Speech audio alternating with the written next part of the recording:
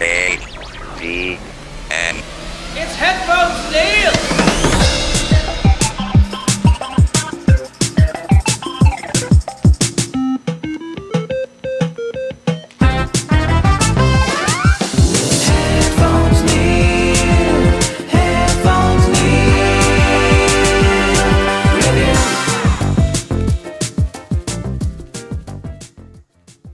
What's up guys, and welcome back to another episode of HeadphonesNeil Reviews. I'm your host as always, HeadphonesNeil, bringing you this week's mishmash of reviews and updates and things that I watched for this week. So I'm going to start it off with a couple of trailer updates of content that I found interesting.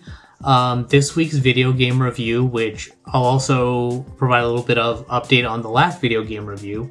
And then I'm going to round it out with my review of, or from my rewatch of Game of Thrones. So with that being said, let's jump right into it. So this week from San Diego Comic-Con, there were a couple of bits of information that I found interesting. Not to say that it's everything that's good that came out of it, but these are the ones that stood out. So first off, it looks like we're getting a new comic book run called Batman Gargoyle of Gotham. So it explores the story of what if Batman shed the Bruce Wayne persona and went full Batman, didn't switch back to Bruce Wayne, got rid of that personality and all of that. So that looks like it's something that is coming in 2024, I believe it was. So look out for that. I just thought it was interesting. The animation style was really good. There was a video trailer for it, so I thought that was kind of weird. So first I thought maybe it's going to be a limited run TV show or something like that. So maybe there is, or they're going to have something along those lines instead of a comic book run or something. So look out for that if you're a Batman fan. And then as a follow-up to last week's review for The Walking Dead Dead City, we got a trailer and update that it will be returning for a season 2. So we're going to get the continuing adventures of Negan with that new community, potentially a team up again with Maggie. Maybe Maggie goes back to save Negan, bring him back from that community. So basically a follow-up to season 1. So really pleased and glad to hear that. And the show notes will have a link to the trailer for that. Nothing much special there, more kind of like a recap of season 1, and they've been greenlit for a season 2.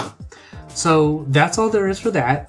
So as far as the video game review update, so far, or as of earlier this week, there still wasn't an update as far as a fix for Knights of the Old Republic for Android.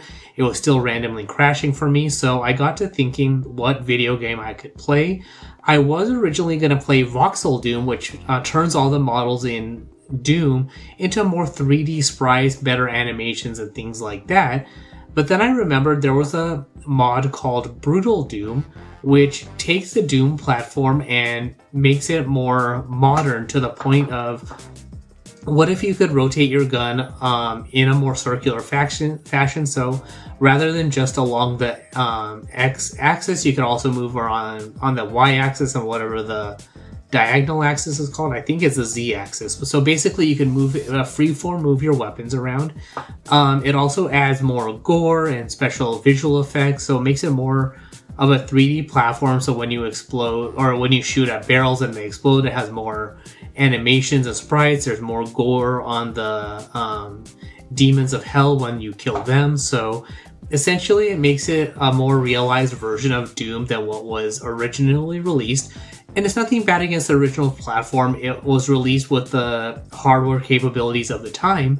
But what if they made Doom, 10 years later or 5 years later, and they had these options so you could make it a more realized game. So you do have faster moving sprites and things like that. And so far, as far as what I've gone through the game, you have a few more character models. So there is, scientists with axes. So think of it like Half-Life characters kind of, but it makes the environment a little bit more presentable. And then the demons move towards you. They have better firing weapons. So it makes it a little bit more harder, even on the easier levels, because the weapons animations are that much faster and smoother and reactive and things like that.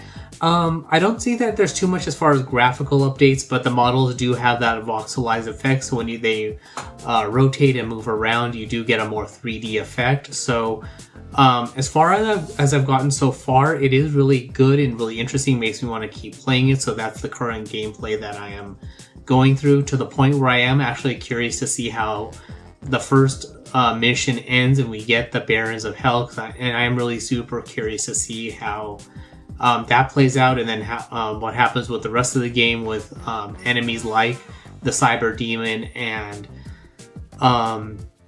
the Spider Mastermind. As far as the platform I'm playing it on, it is still on Android. I'm using a version of GZ Doom that's part of an Android app called Delta Touch. So if you want to play the game yourself, then that's kind of how you would play the game on Android, aside from the official Doom ports released by Bethesda. So if you want to play different mods that you can't play through the official Doom app for Android, you would go to the Google Play Store, install Delta Touch. There is a free version, which I'm not sure what the limitations are there, but I did buy the license for it. So it unlocks all the features. I don't have to worry about what works and what doesn't work. But you install Delta Touch. You can pick from one of the different available engines. So there's GZ Doom, Z Doom, which is an open source or a more open source version of GZ Doom, and then there's a few other ones like Vanilla Doom, Chocolate Doom, and things like that. So if one doesn't work, you can always try another. Then you have to download the Doom mod, so you can get the shareware version off of places like archive.org.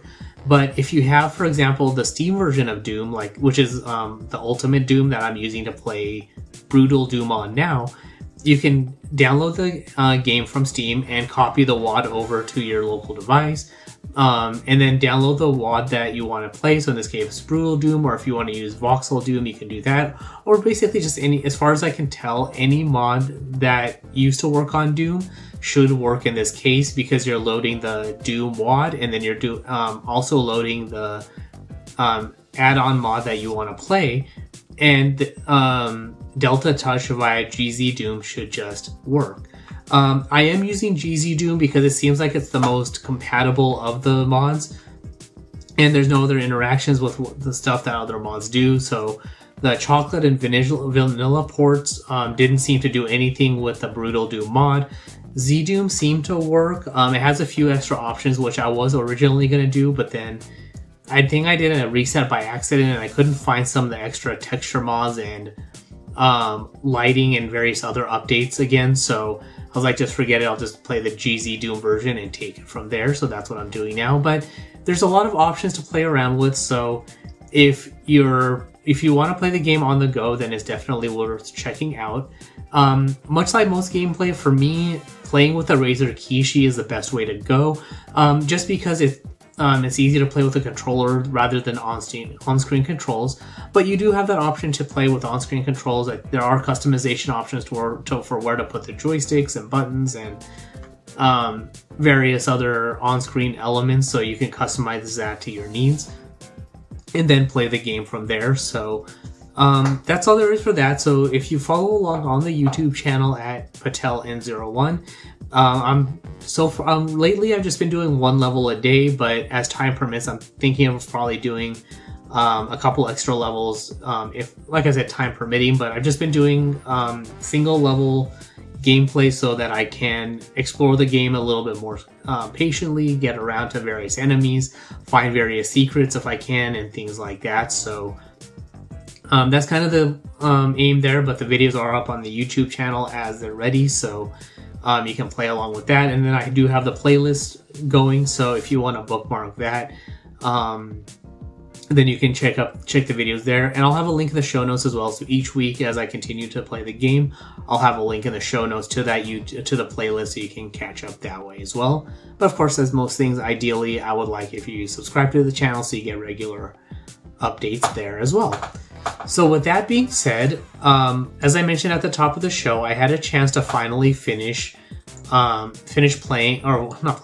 watching Game of Thrones. So I started quite literally at season 1, episode 1, worked my way through the entire season, or the entire show. And overall, I want to say that the show holds up as far as overall storylines, arc, character progressions, acting, scenery. Everything holds up as being a really good show, so the popularity was really good. So the first thing I want to get out of the way is the ending. So for the most part, while season 7 and 8 were probably the speediest of the episodes, or speediest of the seasons, I actually found that I did not mind a lot of what they presented in there, but it feels like that they could have gone a lot further, done a lot more even without the source material, or at least presented source material or presented material to be filled in further at a later date. So one of the things that struck out to me was that while the Night King's death at Arya's hands was a very good scene, well portrayed and all of that, the battle for Winterfell was very well done. There could have been a lot more build up as far as the interactions between the Night King and Bran. Having the Night King's mark on Bran was fine, but it feels like they could have expanded on that a lot more. So we know about the creation of the Night King, but why does he want to? If the Night King wants to kill everybody, then why does he need to kill Bran? If everyone's dead, then he shouldn't have to go after Bran. Just kill everybody, and he doesn't have to worry about the history of Westeros, the history of the world, or anything like that. So that's why that part was kind of weird, to the point where I got to thinking that it feels like there was missing information in that whole time frame, where they could have explored things like if basically at the Battle of Hardhome, they know that they get their first taste of Dragonglass killing White Walker. Same thing with Sam killing the White Walker early on in the first few seasons. But if the Night King was as big of a threat as they imagined, shouldn't he have been smart enough to figure out that in all this time that they had time to prepare, it's possible that they figured out that Dragonglass can kill White Walkers? And so either he doesn't know that they know that, or there's some other importance to Bran, or he wants the knowledge of Bran to look forward and backwards through time, have the full history of Westeros, be able to look through Bran's eyes, and which reminded me of the whole thing from The Matrix, that the reason why Agent Smith was a better villain in this kind of case is because he was going after the Oracle. He wants her eyes, he wants to be able to see everything and be able to have all that information handy to get more power. So the Night King kind of falls into that whole thing of just being another character that, or just another, basically just another boss fight that where he needs to be killed. Sure, he's a little bit harder to kill than, you know, a dragon or a bad guy that like Joffrey or one of the kings of Westeros. So he should have, to me, he should have been given that personality that he wants to go after Bran, to have his eyes and be able to be the three-eyed raven, to explore the worlds, go further and further into the worlds, to take it over into the long night. Even give him to the point where give him a voice and be able to talk to Bran that the children of the forest converted me to go after the realms of men. They couldn't do it, so he's the only one. Like, make him a Night's Watch guy, or give him a conversation. Yeah, it would be kind of tropey to have him have that big speech while talking to Bran, but give more perspective to the three-eyed raven as the one who can stop him, and give him more of a personality besides just a quiet person who doesn't talk, because he realizes, for example, that none of these lords of Westeros are able to kill him, give him that ego, and the only person he really cares about is Bran. So, you know, a few extra episodes, or, you know, an extra episode to delve into that character, give more conversation between him and Bran and interactions and all of that, to expand on that story, would have made that much stronger. And then as far as the ending goes, I actually still don't mind it, to the point where it worked out the way it should. Jon realizes that Daenerys is going to take over the world. He loves her. He's a Targaryen. He doesn't want it. So he kills the queen. And the best compromise for that was to send him back to the Night's Watch, even though that was not a punishment, and keep everything else as is. Except for one point, which I'll get to. So the thing that bothered me as well in the final couple of episodes, or final episode, was calling Bran the Broken. It feels like that's kind of a messed up thing to call him. because it undermines what he is, what he's able to do, and his visions and all that. So I really thought they should have gone with something like call him Bran the Builder, Bran the Wise, or even just keep it simple and call him Bran the Three-Eyed Raven, to the point where instead of making him the king, make Jon the king, and have the whole arc with everybody and the Unsullied with Grey Worm, to make Grey Worm realize that the queen that they swore to follow is not that same queen anymore. She's gonna go after everybody, kill everyone. If everyone's the queen's enemies, then who's gonna be left over to rule? So spend the time to expand on things like that. So while the content that's there was fine, they should not have shortened it, and they should have expanded on things like that. So make Jon the king, and expand on the whole thing that because he doesn't want it is why he would be a good king. Bring the Night's Watch back into the fold, as not necessarily a King's Guard, but as that punishment. But use that to rebuild the order, or make the Unsullied the Night's Watch, because of their abilities to protect the kingdom, and make them the protectors of the kingdom, kind of thing, But also to that point, it was a pretty jerk move for Sansa to take the North.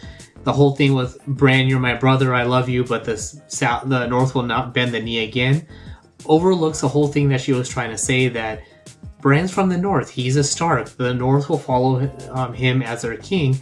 So to make him the king of Westeros, the North would follow him because of all the criteria that she's trying to claim that the North needs to follow. So the Winterfell and the North could have been kept in the fold. It's okay to make, or it would have been good to make Sansa the wardeness of the North, but keep the North in the kingdom. They're going to follow Bran because he's a Stark. He has this wisdom. He knows them just as well as anybody else. So even with Jon being king of the North could have followed him. Sansa would have remained wardeness of the North, and Bran's role would have been, Grand Maester, Grand Historian, anything you want, to oversee the Citadel and all of that. So he's all part of that.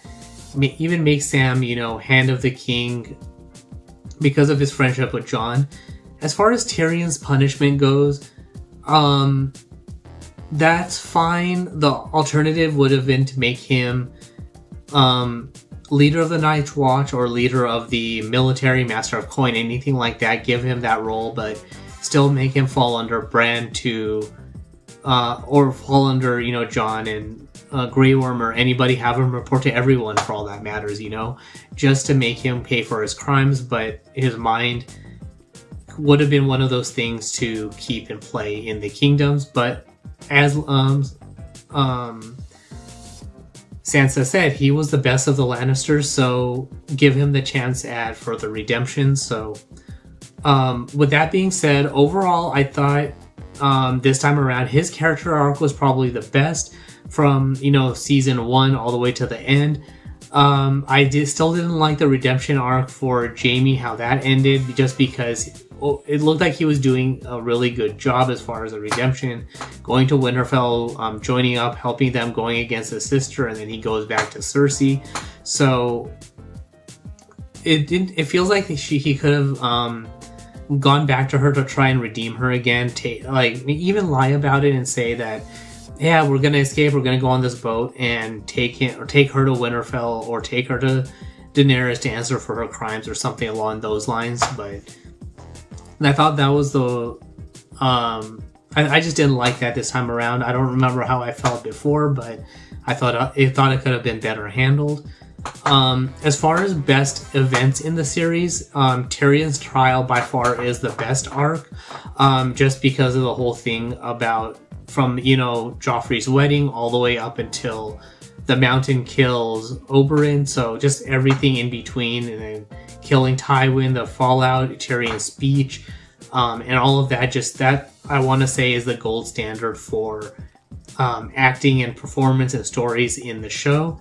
I did like the Battle of the Bastards and Jon's revival, and ending that with Jon saying, "And now my watch has ended." So that resolves all of that story arc, and finally gives Sansa the ability to grow outside of all the stories and events that led them to that point. Otherwise, I did like, Lady Olenna's confession to Jaime about killing Joffrey. So, between the music, the following Jaime through the castle, and then getting to Lady Olenna, their discussion and all of that.